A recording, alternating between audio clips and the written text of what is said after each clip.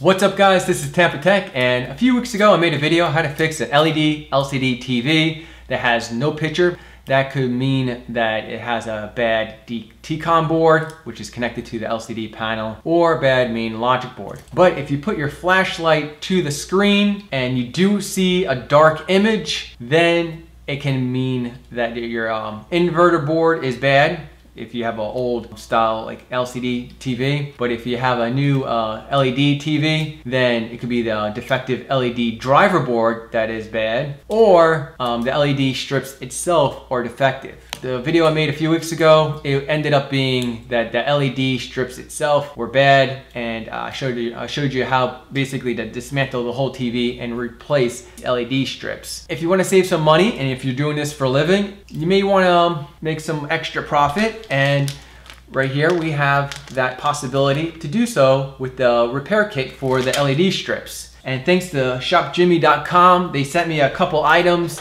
I'm gonna demonstrate, and I'm gonna show you how to use, and I'm gonna show you how to fix the LED backlight itself in this video.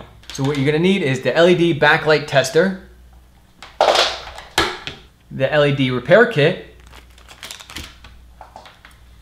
and the shopjimmy.com LED rework station. Everything that you see in this video, I'm gonna leave links in the video description below if you're interested where I got them at. All right, so we're gonna put our meter probes right here on the test point.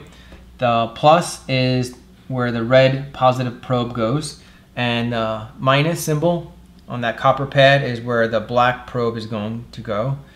And the tester is going to put a load on the LED strips. All right, so on this LED strip right here, R2, there's two LEDs that are out on the R2 strip, and then the L2 strip, there's only one LED that's defective, and you mark that one.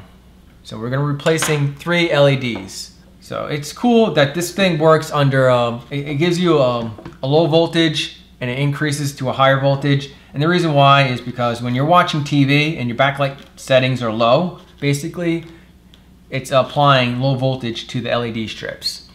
Now when you increase the backlight settings on your TV, it's basically just increasing the voltage to the LED strips. And right now we're at 33 volts or 34 volts. If you're watching your TV, I highly suggest setting your backlight settings to the middle setting. Don't increase your backlight settings to maximum value. You're gonna burn out your LED strips. Let's go ahead and remove the diffuser, just like that.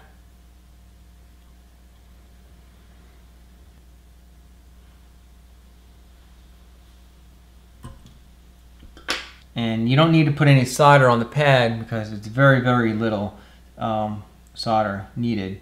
So I'm just gonna tin the tip of my soldering iron, and that should be enough.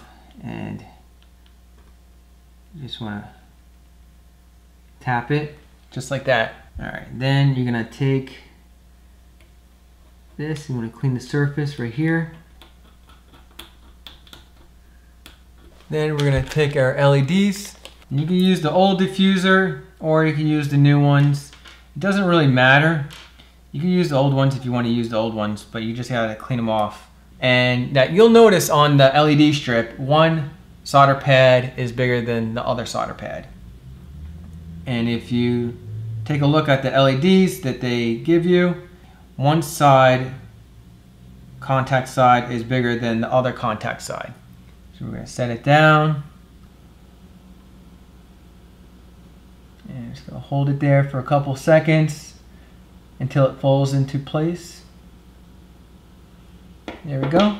All right, so that is the one that we just replaced. Let's go ahead and test it and see if we fixed it. Look at that, it works. So now we could glue the diffuser back on. So I have super glue right here, my wife's nail brush super glue. And let's go ahead and we're gonna just put the diffuser on right here and let's place it on. And then hold it there for a couple seconds. And now we just gotta fix the other two. Let's go ahead and remove this. There we go. Heat that up a little bit. About 10 seconds later, should be able to pull it right off.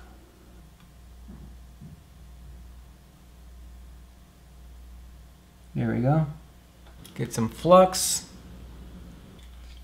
Clean the surface. Now let's go ahead and tin the soldering iron.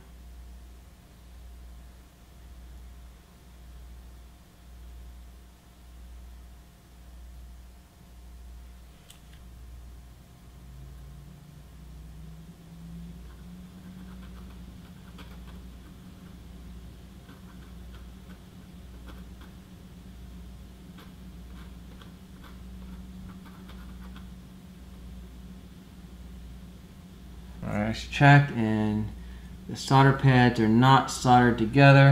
That is a good thing. Let's clean the surface right here.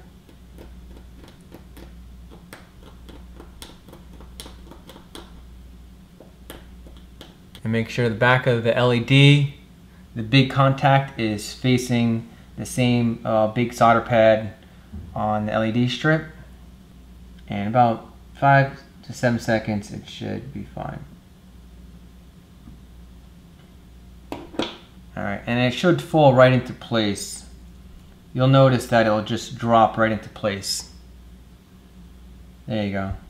You don't even really have to do anything. Let's go ahead and test it, make sure it works. And it does.